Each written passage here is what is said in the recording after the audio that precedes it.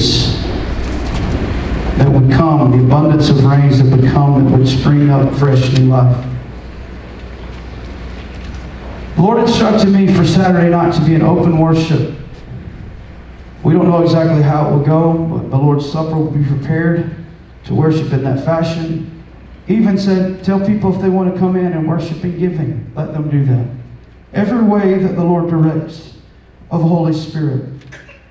Come and worship. Come and seek the face of the Lord. But come with a celebratory heart. Amen? Come with a heart that's ready to celebrate the season that God has revealed to us. The abundance of rains. Pastor, what does all that mean? I don't know exactly what it means to you individually, corporately. I don't know. He didn't give me the details. I can't tell you if you do this, you'll get this, or you'll do this, and you'll get that. I don't have any instructions like that from the Lord. He just showed me that it's the season of Shabbat, and it's the ending of the winter season for His people. And it's the time that the rains begin to come once again and fresh new life springs forth. He said, come celebrate that I'm announcing that over my people now. So Saturday night at 6:30, please be a part of that.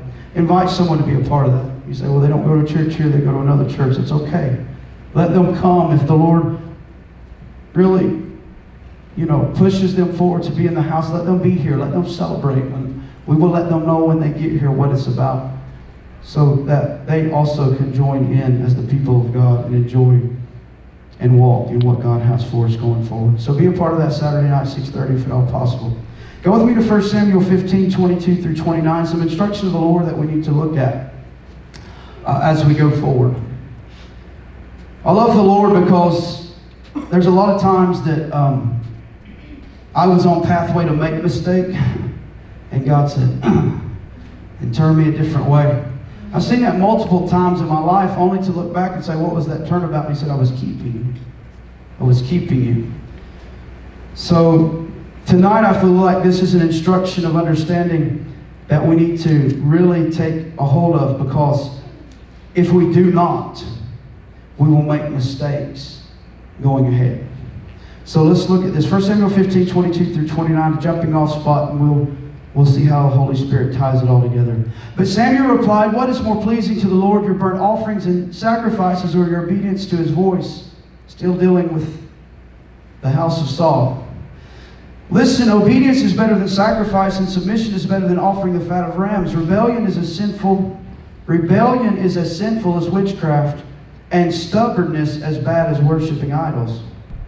So because you have rejected the command of the Lord, He has rejected you as king. Then Saul admitted to Samuel, yes, I have sinned. I have disobeyed your instruction and the Lord's command, for I was afraid of the people and did what they demanded. But now please forgive my sin and come back with me so that I may worship the Lord. But Samuel replied, I will not go back with you, since you have rejected the Lord's command. He has rejected you as king of Israel. As Samuel turned to go, Saul tried to hold him back and tore the hem of his robe.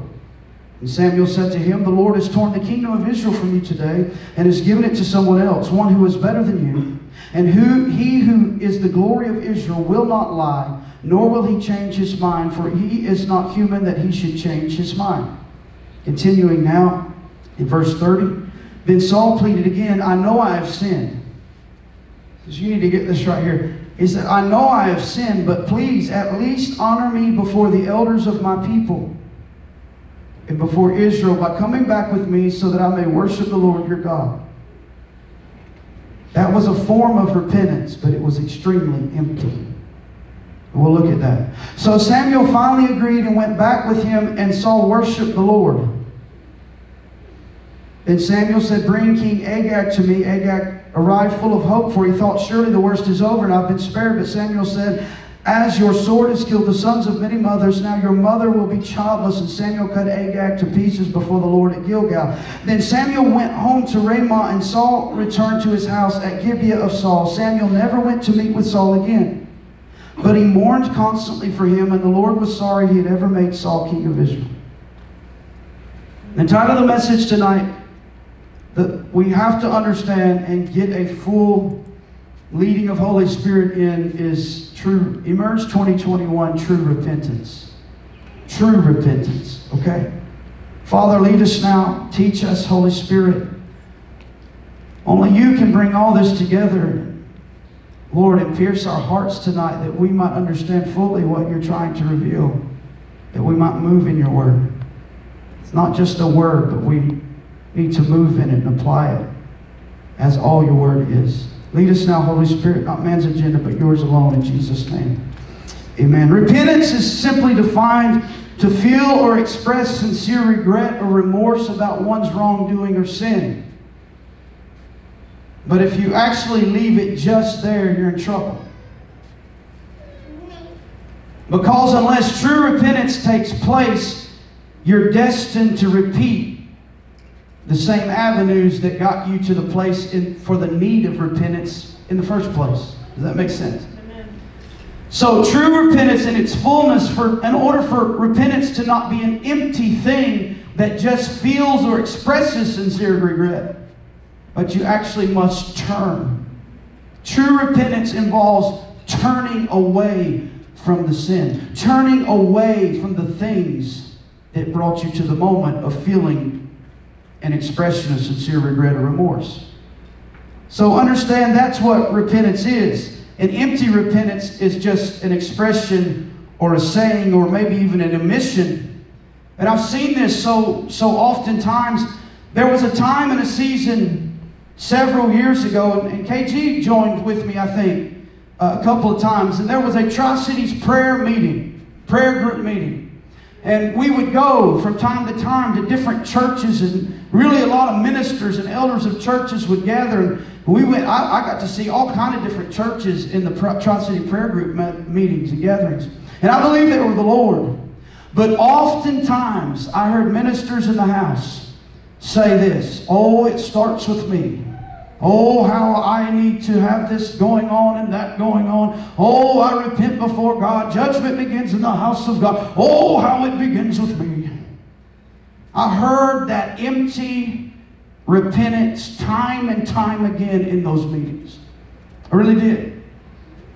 Because we can express and admit and we can say all of these things, and of a remorse that is before us or in our hearts because of the way things are going and the way things are happening, and we can kind of ease the soul, ease the spirit, if you will, on the inside and say, oh, it begins with me. And it makes us kind of look good before the people too, doesn't it?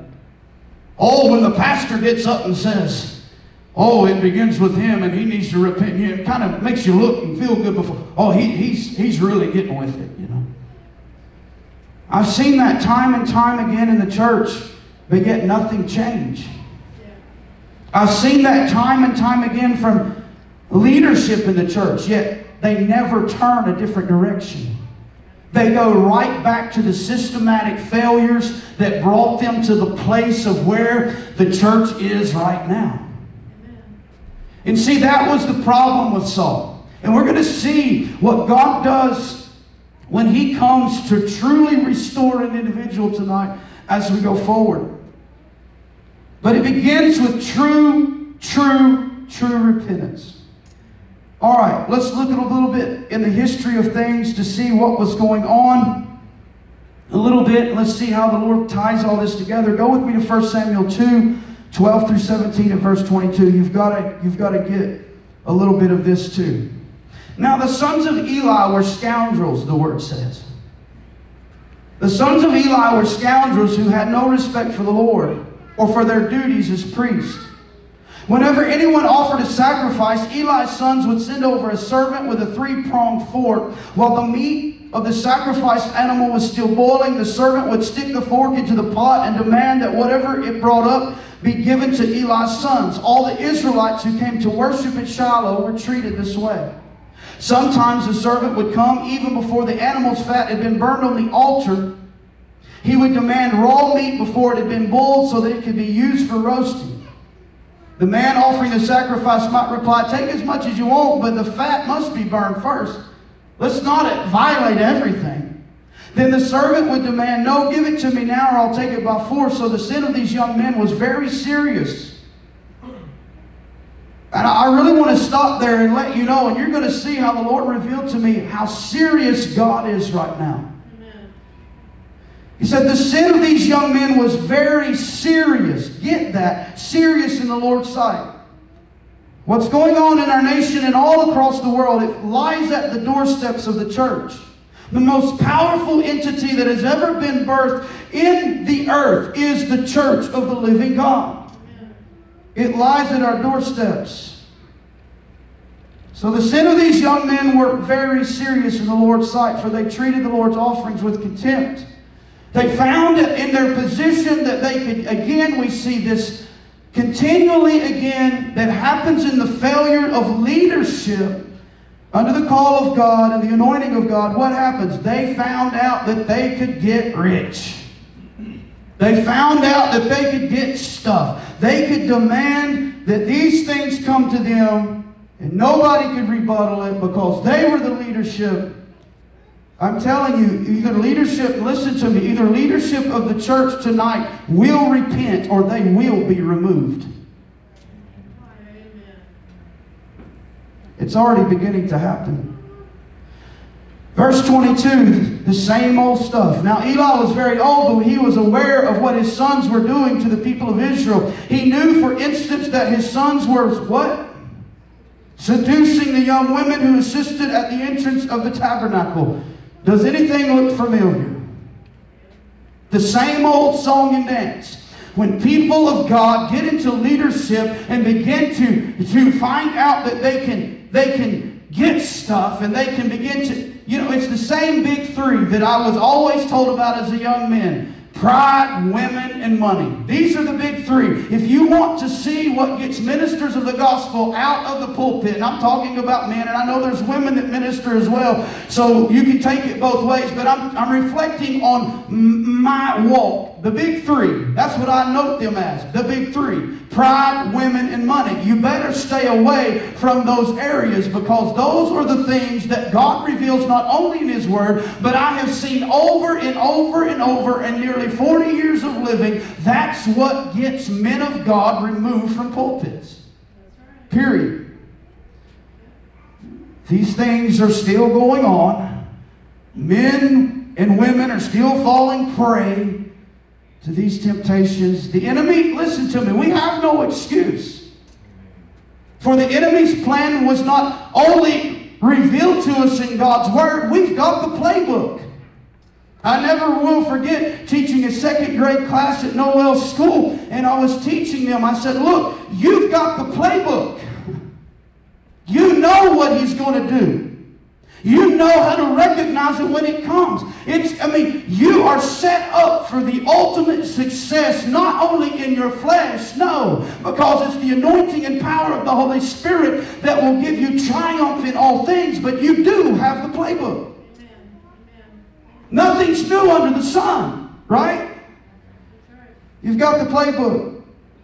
There really is no excuse for any of us. And we're all ministers of the gospel. We're all of the priesthood of believers. There's no excuse for any of us to see the name of God take such a hit because we fail in these areas. He's revealed to us over and over and over. What was going on? Does it sound familiar? It looks like we're walking in those days again. Go with me now to 1 Samuel 4, 1 and 3 through 6 through 11. So this was going on before this battle. You understand that that was 1 Samuel 2. And if we go in the order of things, of the Word, now we're in 1 Samuel 4. So now we understand that there's something going on pre this battle. At that time, Israel was at war with the Philistines. The Israelite army was camped near Ebenezer, and the Philistines were at Aphek. The Philistines attacked and defeated the army of Israel, killing 4,000 men. After the battle was over, the troops retreated to their camp, and the elders of Israel asked, "Why did the Lord allow us to be defeated by the Philistines?" They didn't need to ask. They knew the sins that were going on. They knew the history. If there's sin in the camp, amen? God allowed defeat. Why were they? We don't understand why we're getting beat. Why we're getting defeated by our enemies. It's because in the leadership, it starts with leadership. Come on. Come on. It starts with men and women that are called of God to be a leader. That's where it starts. It's because the leadership were seducing young women and getting wealthy off the people of God. Does it sound familiar? Don't make me go back to the $14 million mansions. I think we beat that one to death, haven't we? Why were we defeated? Why did the Lord allow us to be defeated? Then they said, they didn't pause to say, maybe we need to repent. Maybe we need to think about what's going on. Maybe we need to look at ourselves and see what's wrong before our God, because our God doesn't lose. That's right. So if our God doesn't lose, then therefore there must be something wrong with us. Come on. But they didn't do that. They said, why did the Lord allow us to be defeated? Then they said, let's bring the Ark of the Covenant. God's about to get serious. Let's bring the Ark of the Covenant of the Lord from Shiloh. If we carry it into battle with us, it will save us from our enemies. There's no way God is going to... There's no way God is going to allow His presence in His name to be defeated. See? Listen to me now. This is what they thought.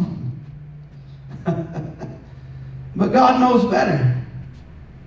This is what they were thinking. They didn't look at their mistakes. They didn't look at their failures. They didn't look at the possibility of something being wrong with them. They said, come on somebody, there's no way my denomination will fail. Come on. They said, there's no way. Look, we've got $15 million in the bank and a mega church. This thing ain't going away. You better get behind a rock and hide if you're not repenting before the Lord, because it will go away.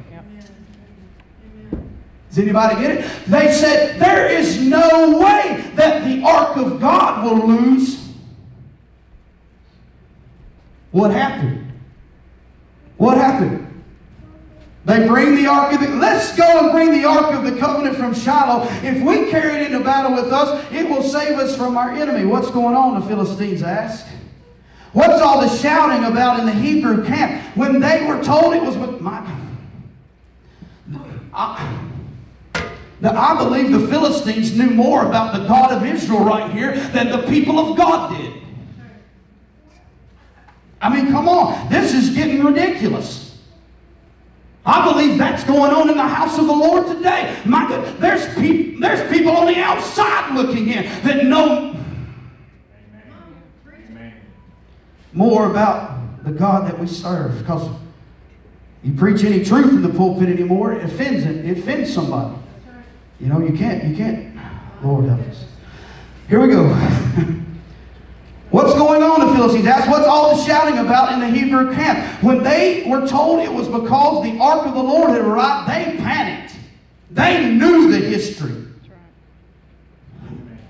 The children of Israel forgot their own history and couldn't figure out why they were being defeated. But the Philistines sure knew the history. The gods have come into their camp. They cried, this is a disaster.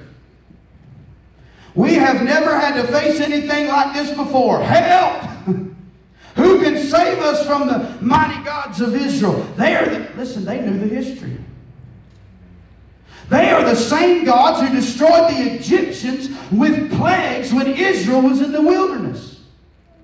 They knew the history. Man, this God, He does not lose. So they said, boys, you better fight as never before. If you don't, we will become the Hebrew slave just sure as the world, just as they have been ours. Stand up like men and fight. So the Philistines fought desperately, and Israel was defeated again. Now wait a minute. The slaughter was great. 30,000 Israelite soldiers died that day. The survivors turned and fled to their tents. The Ark of God was captured, and Hophni and Phinehas, those scoundrels, the Bible calls them, the two sons of Eli, were killed. I got to make an announcement tonight. Your mega, your denomination, your history of no way it can fail, you better repent before the Lord. Because the children of Israel said, we know what we'll do. We'll just trust in it. Yeah, trust in the Lord, no doubt about it. Amen? But listen to me. As long as there's sin in the camp, and as long as people are operating according to the ways of the house of Saul, and come on. You can decree and declare and do all kind of stuff you ever thought. You can think you're speaking in the most heavenly language you ever thought of. But when there's sin in there, man, you better watch out. Because you'll still get defeated. Is that not the truth tonight? You don't have to take my word for it. The ark of the presence of God that was to be known in the Holy of Holies, only to be moved when the tabernacle of God was moved. The presence of God that if men knew they touched it, they would die. It had come into the camp, but yet the people of God were still defeated. Why? Because it was in the leadership of the people of God that they were getting wealthy off the people of God, and they were seducing young seducing young women at the door of the tabernacle. God's not going to allow that stuff to go on and give you victory. Sorry, God don't work that way. My God. That's like me taking my daughter and letting her do whatever and still covering her with victory, knowing that the pathway that she's on is on the way to heaven. Sometime, my God. Don't touch the stove, Noel. Don't touch the stove, Noel. Don't touch the stove, Noel. You tell her time and time and time again. Someday she's going to have to touch that thing on her own, get burnt, and understand that what Father God has been telling her all along, quit touching the stove. My God, somebody help me preach this thing tonight. I come to teach, but I'm getting wound up. I'll try to calm down. We got to get this. You see, we think that we've gotten too big to fail, man. We think that our mega has gotten too big to fail, that our denominations have gotten too big to fail, that our heroes over the last 25 years, they're too big to fail. Listen to me. Unless there's true repentance in the house and not an empty one, unless there's true repentance in the house, watch out. The people of God were still defeated.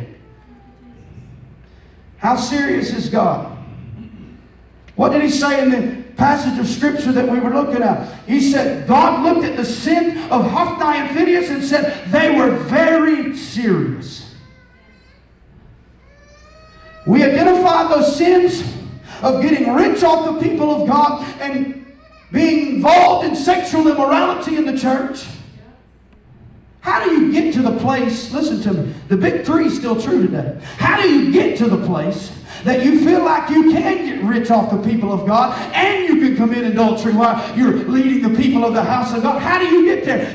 The sin of pride wraps you so greatly that you think there ain't no way we can fail. We've gotten too big. Come on. The people of God thought that they could bring the Ark of the Covenant in the camp and still have victory. But unless there's true repentance, even the Ark of God was captured, and Hophni and Phinehas, part of their leadership, was killed. Right? Okay, let's move on. How serious is God? The Lord spoke to my heart in prayer this week, and He simply said, Jeremiah 7. Look with me here in verse 1.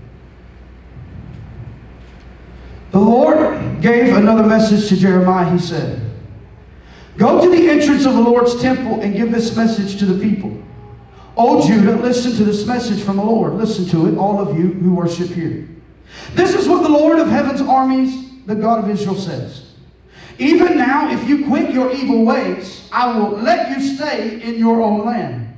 I'm speaking now to the church. Come on. Under the unction of Holy Spirit, according to His Word, I'm not just speaking to this call, I'm speaking to the church right now. Listen. If you will, God is merciful and God is gracious. If you will quit your evil ways, I will let you stay in your own land. Listen. Listen to me. Denominations, listen to me. Non-denominations, listen to me. Evangelic ministries, listen to me. Prophetic ministries, listen to me. Listen to me. If you will quit your evil ways, I will let you stay in your own land.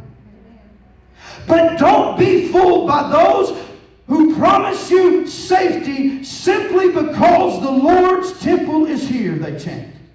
They chant, the Lord's temple is here. The Lord's temple is here. What was the same thing that happened?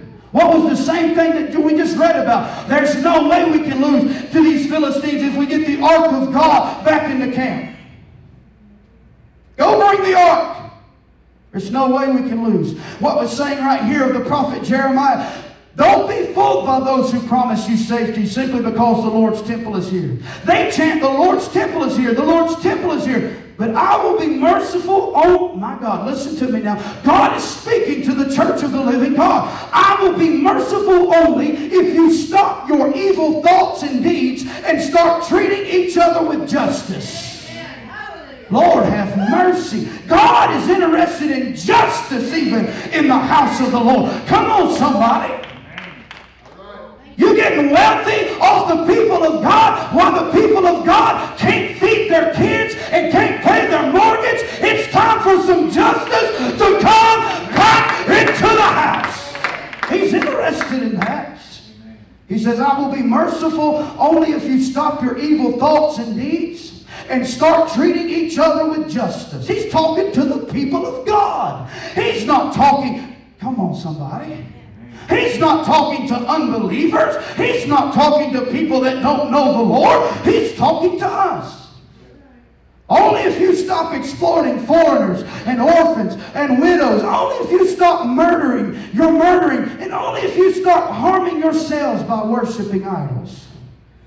Then I will let you stay in this land that I gave to your ancestors to keep forever. House of Saul. Davidic restoration. Everybody in the middle. Listen to this hour. Don't be fooled into thinking that you will never suffer because the temple is here. It's a lie. Do you really think you can stick? My goodness. I wish the leadership of the church and the house of Saul on the bridge and the Davidic restoration, I wish us all would come together and listen tonight. Do you really think that you can steal, murder, commit adultery, lie, and burn incense to Baal and all those other new gods of yours? And then come here and stand before me in my temple and chant, we are safe? This is very serious of the Lord. Only to go right back to all those evils again? Don't you yourselves admit that this temple which bears my name, you just calling it like it is, ain't he? This temple which bears my name, they know the truth. Listen to me, if you're hearing this tonight and this is piercing your heart, you already know the truth that his temple has become a den of thieves. Surely I will see all the evil going on there. The Lord has spoken. This is how serious he is. Listen to me. Either true repentance comes into the leadership of every ministerial outreach of the church of the living God, or that leadership will be moved because he is now raising up an authentic way after his own heart, and he's been preparing it for some time. But listen to me. He said in the entire journey, he said, don't forget the house of Saul. He said, when you get an opportunity for restoration, restore the house of Saul. When you get an opportunity, bless the house of Saul. But I'm telling you, he's sounding the alarm of the last call to the house of Saul. Listen, Saul, if you want to stay, you got to repent. Listen, leadership. Repent and become part of the remnant restoration of true worship in spirit and in truth. Repent. Do you think he was going to let it go on forever? This is the last call, I believe. God is ready to move. True repentance of the ways of the house of Saul must happen to survive forward. Look back. Go back with me, Ron. This is what the Holy Spirit is speaking. True repentance of the ways of the house of Saul must happen to survive forward. How serious do you think it is, Pastor? I believe it's extremely serious. I'm beginning to feel that if true repentance doesn't take place, that God's fixing to remove some stuff. Yeah, absolutely. 1 Samuel 15. What's the problem with leadership in the church that we've touched on already? What's the problem with the leadership of the church? They're able to admit, they're able to feel that remorse, but they're having a very big difficulty from breaking away from the systematic failures that got them there in the first place. They go right back. I told you about the ministers' meetings that I was a part of for nearly a year in that. And every meeting, oh, it begins with me, Lord. Everybody would start feeling, oh, I feel better about that after that. But when they would leave the altars of those meetings, they would not change their ways. It's an empty repentance. This is what happened with Saul, 1 Samuel 15, 30 through 35. Then Saul pleaded again, I know I have sinned, but please at least honor me before the elders of my people and before Israel by coming back with me so that I may worship the Lord your God. I don't even know, I'm not even going to dig into that one. He doesn't say the Lord our God at that point. He says the Lord your God. I'm not going to even go there. That's between him and the Lord. Touch not the Lord's anointed. Amen. So Samuel finally agreed and went back with him, and Saul worshiped the Lord. What happened? What was he worried about? And what is it that leadership, even when they get caught, or even when they're in the darkness and the Lord just wants to call them out? It's an empty, please honor me before the people. Just let's save face. There's a lot of people out there that are trying to save face right now. It's an empty repentance. They're saying, oh, I know I've sinned, but please at least honor me before the elders of my people. That's an empty repentance right there. That's not a true repentance before the Lord. What is that shows that's still in his heart and his mind? I still want to look like the king to the people. There was another repentance that took place in the house of David that says, please remove not thy spirit from me, oh God. Amen. But this was an empty repentance. And this is what has been a failure in the house of God for some time now. What is he speaking tonight? True repentance. Is this coming to our steps tonight? You better believe it. Let's look on a little bit further. Go with me one more slide, Mama. Here we go. Here is true repentance, true transformation, and the authentic path of God forward. Then Saul, still breathing threats. Don't you love how Holy Spirit works? Who do we just talk about that demonstrated to us a biblical model of empty repentance? Who was it? Saul. But then on the flip side, as we enter into the new covenant of the shed blood of Jesus Christ, we see another Saul that comes to a place.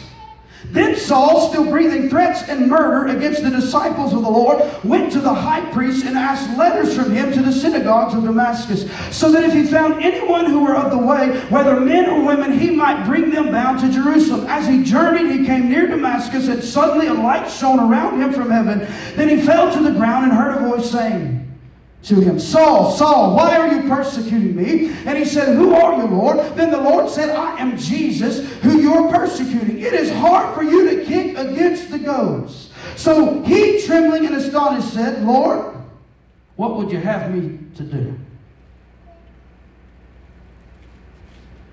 The heart of true repentance is this. When the Lord comes to the moment of revelation to your life, and begins to reveal to you the need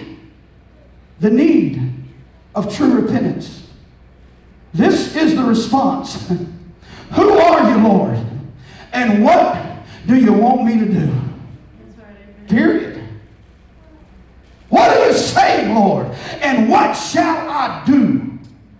See, empty repentance is just a confession of the remorse and guilt, but true repentance is actually getting up and turning from the sinful ways and walking in the ways of the Lord. This is what is being demonstrated in biblical model through a true... You see, I do not believe that King Saul of the Old Testament had a true transformation in that moment. But I absolutely believe that Saul, who would become Paul, had a true transformation in this moment. Amen. True repentance took place. True transformation took place. And the authentic path of God forward was displayed. What happened with King Saul? He continued to try to operate in his own ways after the fact, and he was an utter failure. Matter of fact, he too came to the place. This is what happened with Saul. Jesus had been preached. Jesus had been crucified. Had he not, Jesus was already alive and well, and the gospel was going forward. And Saul, who would become Paul, tried to continue in the ways of the old covenant. He tried to continue, and it was an utter failure. What happened with King Saul? He did the same thing. He tried to continue in his own ways of the house of Saul, and it was an utter failure. But what happened right here? There was a true transformation that took place. We'll look at it more in detail. But what happened right here? Paul was transformed, and God began to put an authentic path forward in his life. King Saul never found it because he even went and consulted a witch. But the Apostle Paul was anointed of God, and when the Holy Spirit said go here, he went here. And when he went here, and he went here. And when a snake got on his arm, he slung it off. And when people come against him and put him in jail, he was healed. He was restored. And even on house arrest, he preached the gospel of Jesus. The authentic path of God was revealed forward. All right, let's look a little bit further. Come on. Now, where does this apply to us right now? What have we been teaching? Not us, not man, but Holy Spirit. And I'll address that in a minute. What has the Holy Spirit been teaching? He said to go announce that the house of Saul was coming to an end. That he was restoring Davidic leadership of restoration of true worship in spirit and in truth. He said when they come assembled, what you will do, once you do beyond establishment, what will you do? You will go and retrieve the presence. Amen. We're coming into the completion of establishment. I believe that the remnant is right now. What's next? His glory is coming, not in a visitation, but a settling down once again where it absolutely belongs. What happened after everything was established and Davidic restoration came forth and the authentic way after God's own heart? What did David do? He said, everybody get in your place. We're going after the presence of God that has been neglected for the last 20 years in the house of Saul. Now here's what we've got to get. Now listen right here. Here's the meat of the matter. How does this apply to us? We've talked about repentance. We've talked about what true repentance looks like, what true transformation looks like. How does it apply to our step in this very moment? Look right here. Look what happened in 1 Samuel. Thank you, brother. What happened in 1 Samuel 6, 10 through 16, 19 through 20. Get this, we're about done. So these instructions were carried out. What happened? The Ark of the Covenant gets taken. You want to have just a good glory laugh? Go to the temple of Dagon and watch that statue just fall down before the presence of God. I won't laugh at the plagues that came upon the people, but I do like to see that statue fall, and then they set it back up and it falls again and his arms and everything broke off. I like that, don't you? That makes me feel good. Yes, God, do it. You know, we don't wrestle against flesh and blood, but what we do against that kind of stuff. You know what I'm saying? Here we go. So these instructions were carried out. What happened? The Ark of the Covenant was taken. It was taken into the land of the Philistines. Plagues come, tumors, plagues. They smart enough to say, man, something ain't right. We're going to figure out if this is Israel God or if this is coincidence, but we got to figure this thing out. You know, I wish the people of our country could figure that out. Amen. Is this coincidence or is this God? I wish we could figure out God has been calling to us for some time. Help us. So then they decide they're going to put the Ark of the Covenant of God on a cart and send it on its way to figure out what's going on. So that's where we're at right here. So these instructions were carried out. 2 cows were hitched to the cart, and their newborn cows were shut up in a pen. Then the ark of the Lord and the chest containing the gold rats and gold tumors were placed on the cart. Help us, Holy Ghost. And sure enough, without veering off in other directions, the cows went straight along the road toward Beth Shemesh, lowing as they went. The Philistine rulers followed them as far as the border. Verse 13, the people of Beth Shemesh were harvesting wheat in the valley, and when they saw the ark, they were overjoyed. The cart came into the field of a man named Joshua and stopped beside a large rock. So the people broke up the wood of the cart for a fire, killed the cows, sacrificed them to the Lord as a burnt offering. They had church. Several men of the tribe of Levi lifted the ark of the Lord and the chest containing the gold rats and gold tumors from the cart and placed them on the large rock. Many sacrifices and burnt offerings were offered to the Lord that day by the people. The 5 Philistine rulers watched all this and returned to Ekron that same day. But what happened in verse 19? See, you've got to get this now. What happened? But the Lord killed 70 men from Beth Shemesh because they looked. They looked into the ark of the Lord, and the people mourned greatly because of what the Lord had done. Who is able to stand here in the presence of the Lord, this holy God? They cried out, where can we send the ark from here? This is a lesson. And I'm going to tell you somebody that knew this lesson. This happened well before that David went to retrieve the ark of the Lord. David had no excuse to be angry at God when somebody got killed for touching the ark. He had no excuse. You say, you know the specific instruction that the priests were to carry the ark. That's why some poles and some rings were put there that they were to carry. And so David knew that it should have never been on a cart. He knows that for sure. But he had no reason to get angry when Uzzah was killed when he touched the ark. He even knew this history right here, that 70 men were killed. He already knew this. Look right here.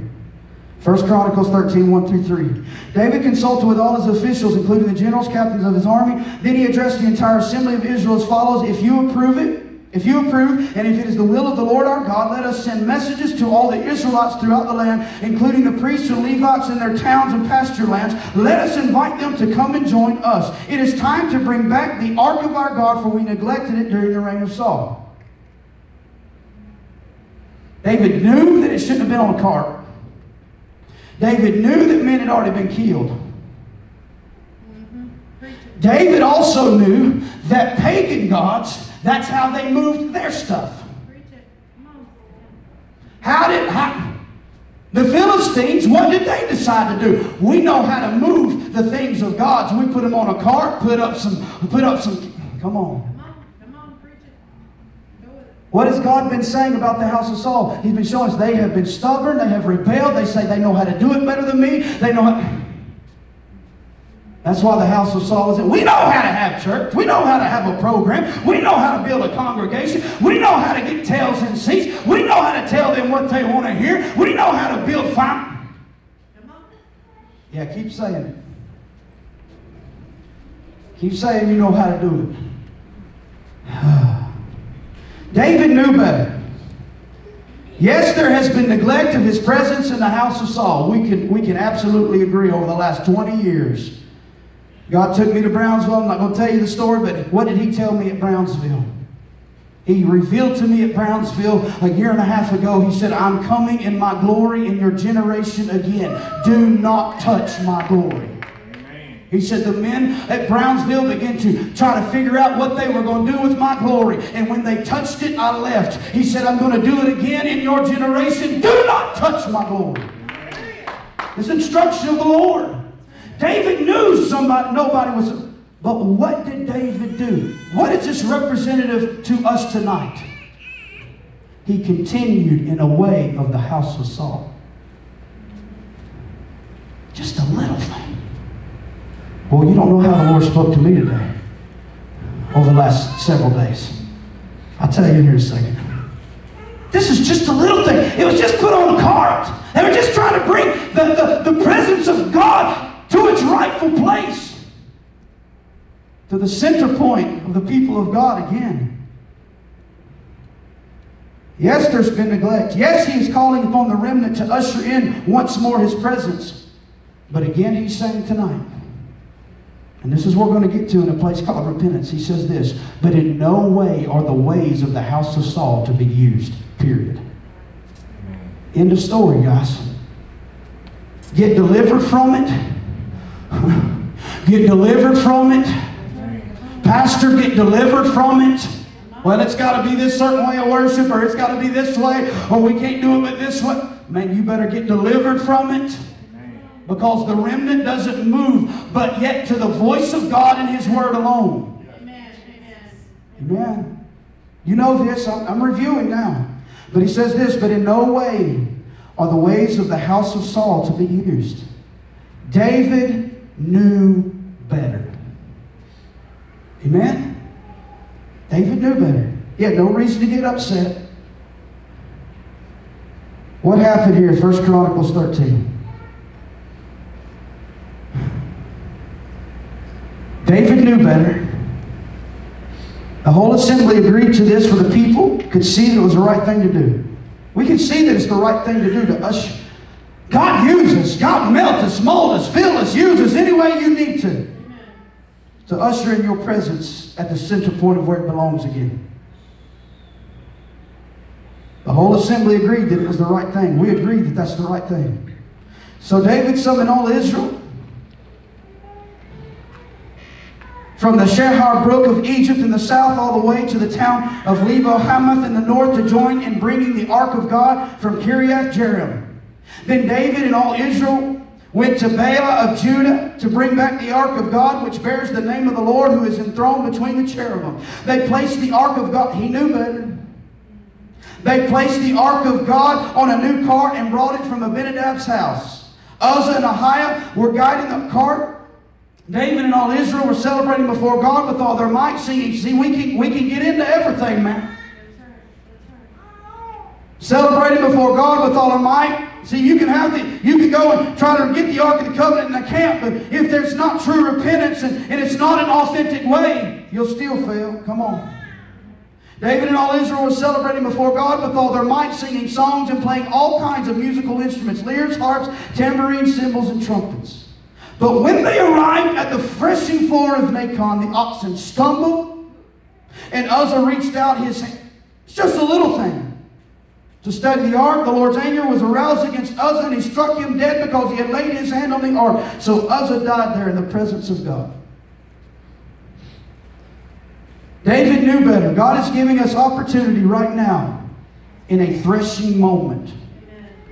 Listen to me. I do not believe that this is a threshing season. I believe it's a threshing moment. It's time. I don't believe this is something that's going to begin to take place over several weeks from now and months and all this stuff. I believe it's a moment that He's saying, let me get even the littlest of the chaff out right now, because if I don't, you will make a mistake and it will delay my glory from settling down. What happened?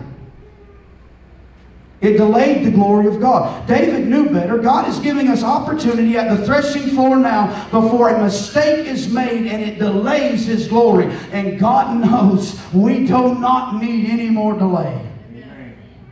The ark remained where? What happened? David got upset. He had no reason to, but he got upset, and the ark remained at Obed-Edom's house for 3 months. The Lord said now, He said this now. He said, I have brought you to a moment of threshing to get out even the littlest things that might have remained in you from the ways of the house of Saul. I'm fixing to purge it out completely, thresh it out completely. Because when you get to the moment that I've called you to go to and usher in my glory and usher in my presence, that there will be no delay. Does anybody get what the Holy Spirit is saying tonight?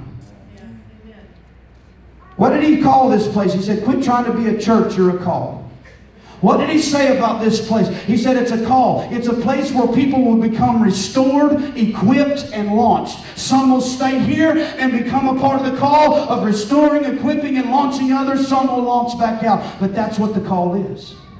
So we know the first step of the call here at this house is a place called restoration.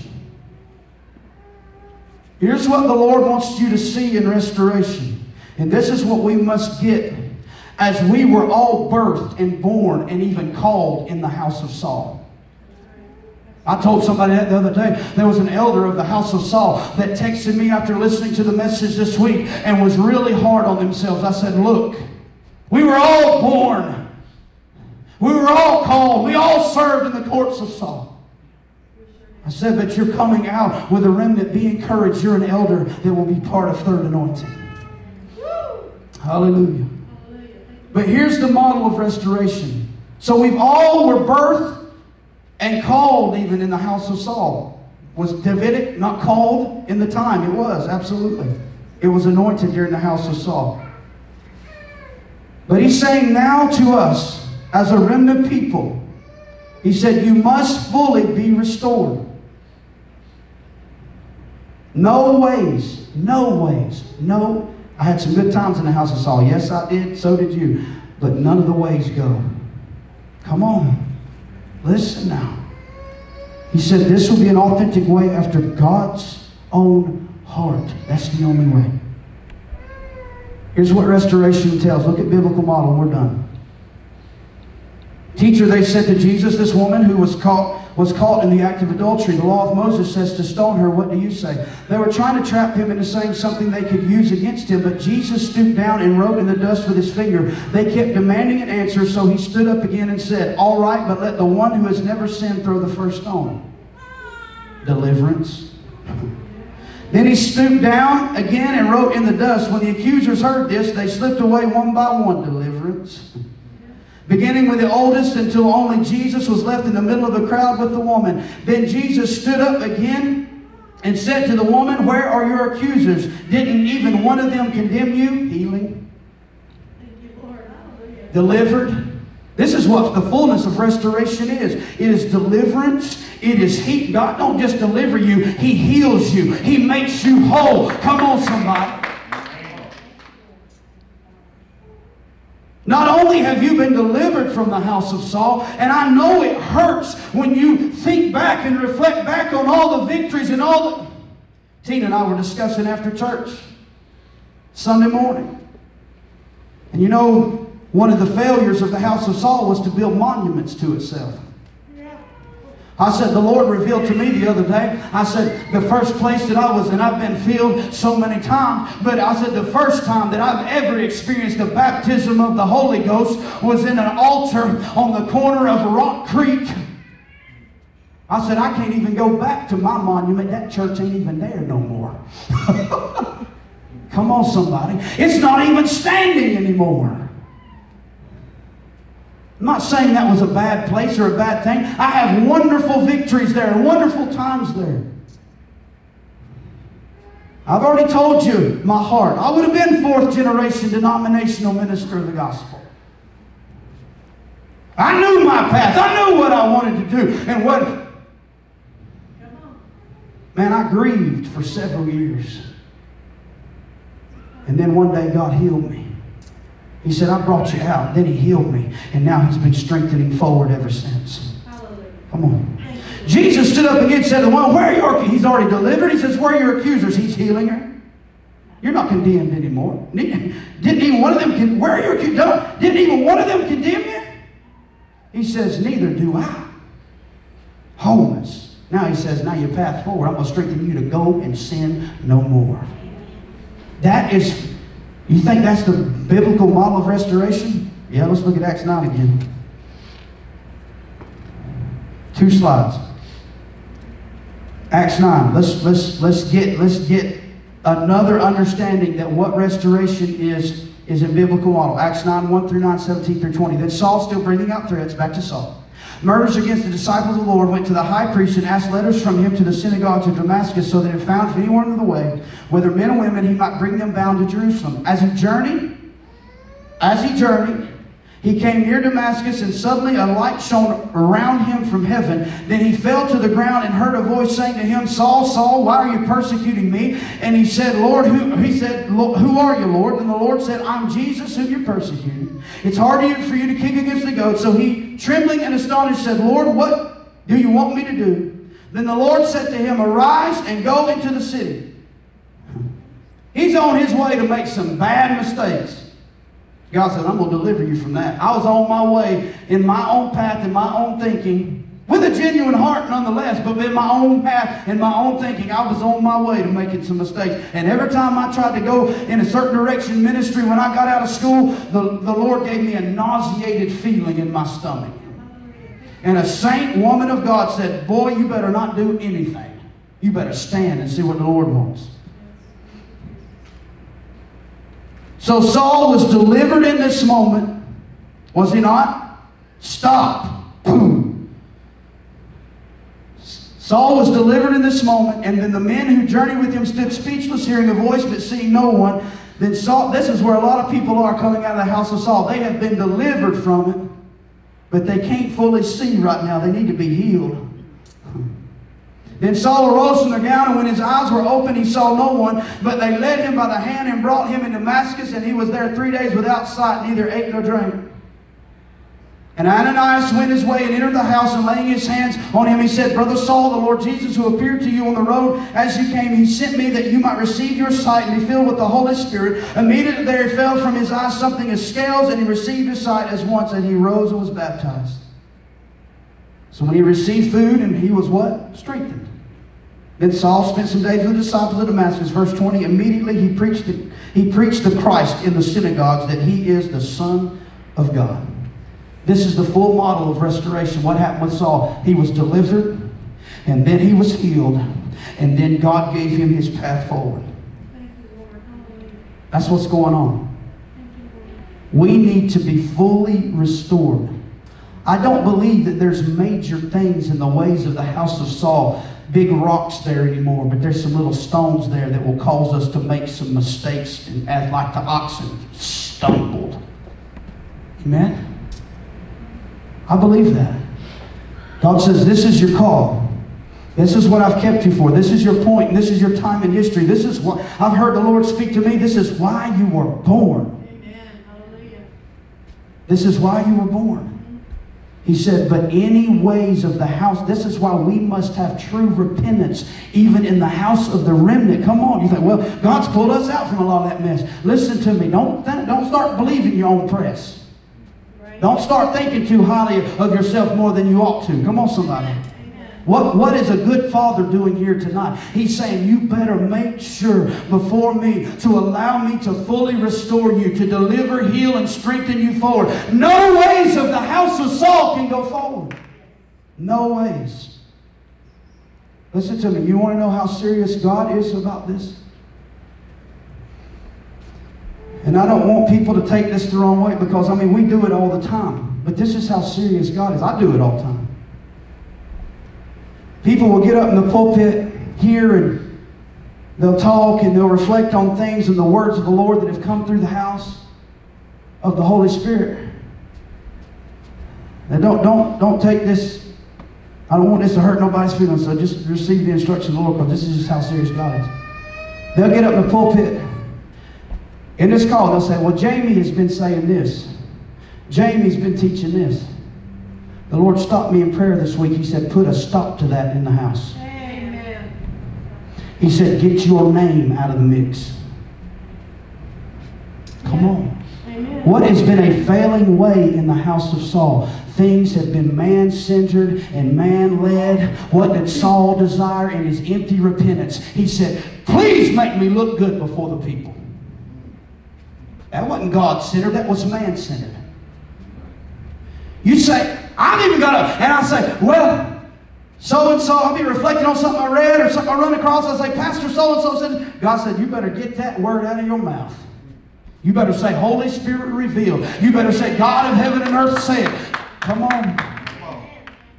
So I don't want you to take it wrong. I said it a bunch, but this is how serious God is. You say, is He that detailed? You better believe it, because He knows if there's all kind of praise that begins to come up on this old boy's name, something bad's going to happen. Listen to me. God knows.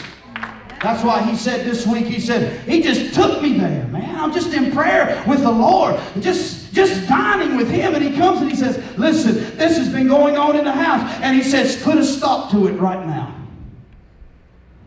He said, get your name out of the mix. Thank you, Lord. Thank you, Lord. Come on. Because why? What does He know? That if pride begins to squeak in a little bit. That's right. What was the big three? Pride. For dudes, pride, women, and money. He knows if things start to creep in, man, we'll go right back down. I ain't trying to circle that mountain again. I'm trying to see that this bride get without spot and without wrinkle, so we can go to glory. And I can say, who's worthy to open up the book? Behold the Lamb. Come on, somebody. How much closer we'd already been, or maybe we'd already been enjoying the marriage supper of the Lamb. Come on. He come over 20 years ago to do repairs to what? His bride. To get her ready. And men touched His glory, and we went right around the mountain again. Let's not do that again. What is God saying to us right now? You say, Pastor, I don't know what the ways of the house of Saul that are left in me. Holy Spirit will reveal. Holy Spirit will show you. I think we need to reflect on that for just a moment right now before we go. Grizzly, would you come play for just a minute? The full restoration of remnant now is to be delivered, healed, and strengthened forward. Psalms 19, 7 through 14 says this, and it's a good way to reflect right now. The instructions of the Lord are perfect, reviving the soul. The decrees of the Lord are trustworthy, making wise the simple. Jesus, help us now. The commandments of the Lord are right, bringing joy to the heart. The commands of the Lord are clear, giving insight for living. Reverence for the Lord is pure, lasting forever. The laws of the Lord are true, each one is fair. They are more desirable than gold, even the finest of gold. They are sweeter than honey, even honey dripping from the comb. They are a warning to your servant, a great reward for those who obey them. How can I know all the sins? Look right here. How can I know all the sins lurking in my heart? And this is what the remnant's cry is now, before we take another step forward. Cleanse me from these hidden faults. Keep your servant from deliberate sins. Don't let them control me. Then I will be free of guilt and innocent of great sin. May the words of my mouth and the meditation of my heart be pleasing to you, O Lord, my rock. Not pleasing to man, not pleasing to a show, but may the words of my mouth and the meditation of my heart be pleasing to you, O Lord, my rock and my redeemer. We cannot take another step forward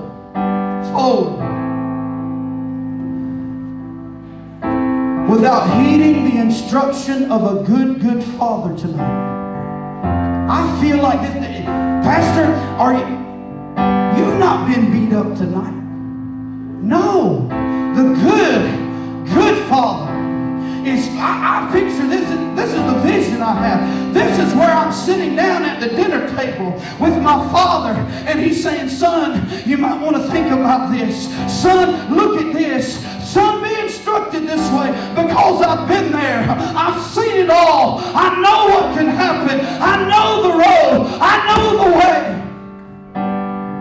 This is not beating you down and saying you're a bunch of sinners. No, this is a good father. And saying, listen, remnant, listen right now. We're at the table together. And if there's anything in there, let's get it out. Because I don't want this to be delayed for you. I want to bring my glory. I want to love you. I want to be with you. I want to dine with you. No more delays. Holy Ghost, have your way. Jesus, that name above all name, have your glory in this place. Hallelujah, hallelujah. So what we say tonight, in this moment of third anointing, in this moment of consecration, in this moment of ready to go forward, we say, Father, come on, somebody, get genuine before the Lord. Father, tonight, Father, tonight, any sins lurking in my heart. Father, tonight, any hidden faults, oh God. Oh, anything, Lord, my God, anything that, Lord, David forgot some stuff. Lord, anything that we've forgotten, get it out of there and let us see it. Father, we don't want to delay when we get there. Lord, we don't want to have to stop for 3 months while your presence stays at Obed-Edom's house. Have to regroup and try again. Lord, you brought us to a moment of threshing. You brought the remnant to a moment of threshing. My God, let this minister right now, let us all in this place heed, yield to you and heed to your instruction. Lord, the armor of Saul looked so good to David that he put it on. But Lord, it was not the ways of the house of Saul that would bring the victory over the giant in the land. It was only you. Lord, there's things in our hearts that look good to us from the house of Saul, where we were born, where we were called, where we were raised up, where we served. Lord, there's things that still look good there. Father, right now, and I pray with everything that's within me, Lord, find them in my heart and get rid of them now. Lord, overflow us now. Get rid of the lurking sins. Get rid of the hidden faults right now. That we might be open to the pure voice and the Word of God, walking only after your voice. Father, we ask it now in the name of Jesus. It is our heart's cry.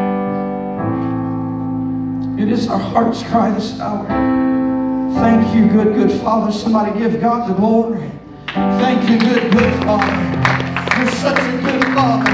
You're such a good Abba. You're such a good Abba. Daddy came here tonight and loved you. Daddy came here tonight and put his arm around you. I believe that with all of my heart. Oh, hallelujah. I believe that he came. He put his arm around you and said, son, he said, daughter, listen, this will help you. Let's get this little thing out of the way.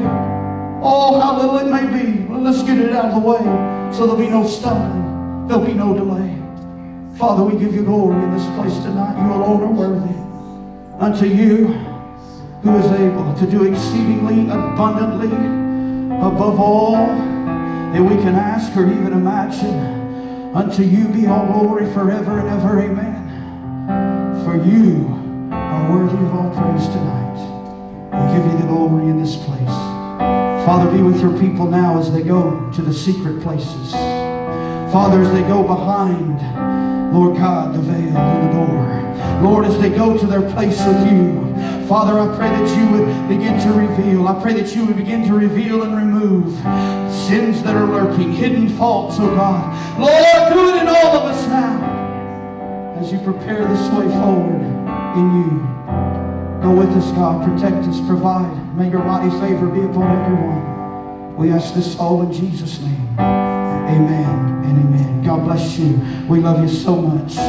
Don't miss Saturday night, 6:30. I don't know what it'll look like. I don't know what it'll be. God just said, come and worship and celebrate the season of Shabbat, the abundance of rain. So come Saturday night and you come and stay as long as you like. The doors open at 6:30. People will be praying. People will be dancing. People will be worshiping the Lord. Whatever the Holy Spirit leads, we are coming. He said, come and praise and worship me for what I'm fixing to do. I believe that. Come on. Come Saturday night at 6:30. God bless you is our prayer. We love you and we'll see you next time.